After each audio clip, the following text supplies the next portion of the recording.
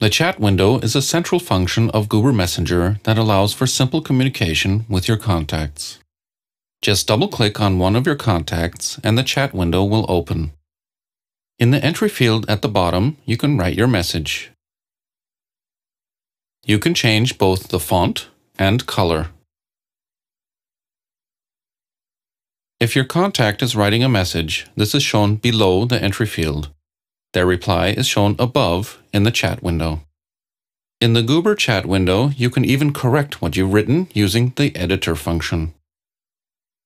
To do this, just press the upwards arrow key. Your last message will reappear in the entry field so that you can edit it.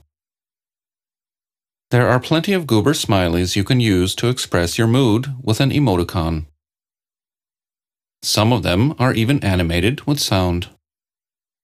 You can also add your own emoticons to the selection or copy emoticons from your chat partner.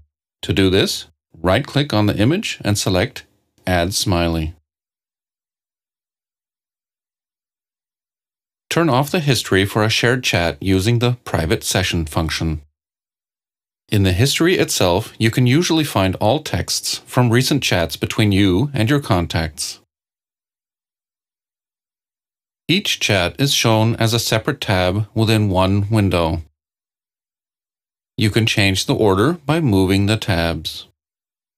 If you right-click on one of the tabs, you can open one or all of the chats in a separate window.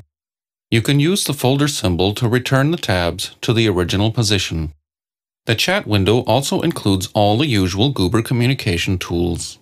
You can make calls and send files, take screenshots to show to your chat partner, or start a slideshow. Under Multi, you can find multi-chat voice, among other communication tools. They all have their own tutorial videos that you can find on our homepage.